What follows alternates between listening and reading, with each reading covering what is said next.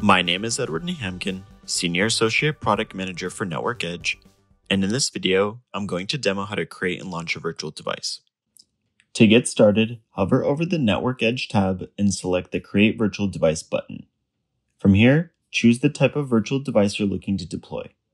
You can deploy a single virtual device without high availability with various vendor packages and licenses, or a virtual device with a secondary high availability device. The main advantage with this option is that it enables you to increase the redundancy for your existing devices and its services.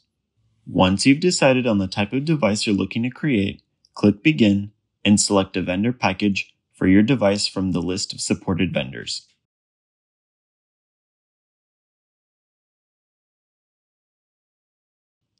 To learn more about a specific vendor, click the See Description button. After choosing a preferred vendor, select the metro where you'd like to deploy this new virtual device, as well as your preferred billing account. Next, you will need to choose a device configuration option.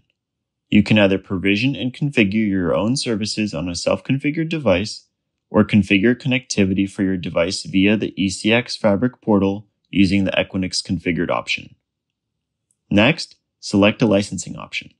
You can either bring your own license or purchase one through Equinix, which comes with end-to-end support.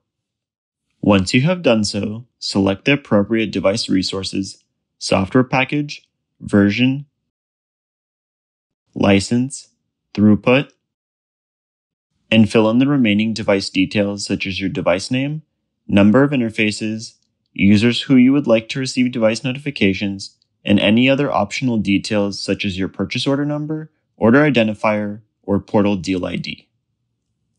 Term length. From here, click Next and fill out the Additional Services section by adding users, IP address subnets, additional bandwidth, and confirming your term length selection. Once you're done, click Next to review your order details.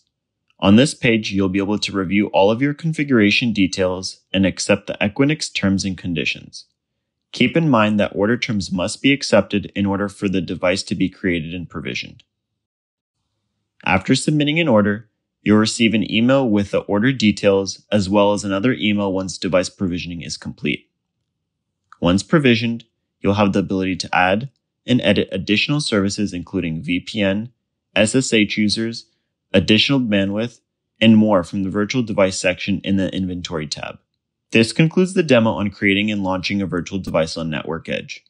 For additional resources and information, visit the Network Edge product documentation site.